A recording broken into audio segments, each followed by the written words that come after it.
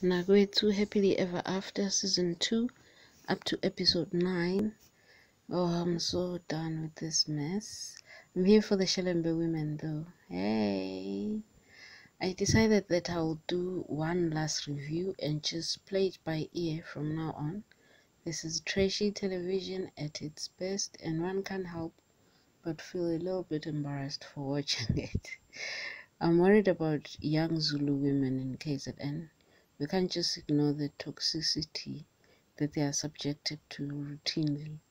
The young woman having a baby by Gezane, who openly admitted that he is a pedophile, and uttering words like, "I am happy that I've given him a boy child."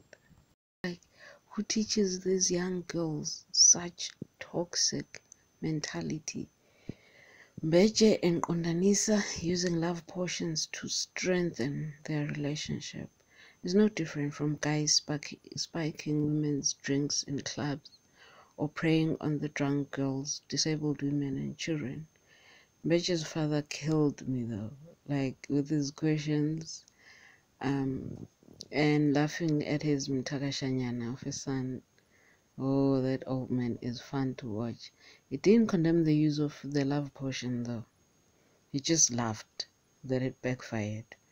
Even Qondanisa visited 3 seconds to get Muti to use on his wives, citing Diaz and Samantha as the reason, but I suspect Mamkunu building a house without him also prompted this action. I could be wrong. Peggy disrespecting not only his father but Shelembe's family, and his inability to see his faults was the last straw for me. He blames social media for the things that he caused within Zigayak. Shelembe wanting nothing to do with this bum gives me so much pleasure, and the support her mom gives her is what all women deserve from their parents, especially mothers, not the nonsense that is common in our society. There's a hope for women after all.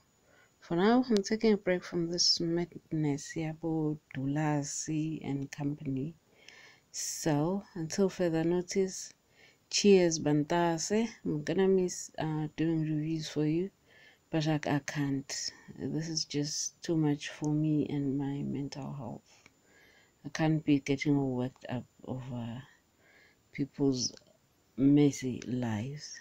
So, please subscribe. For now, cheers. Have a good weekend. Bye. Thank you.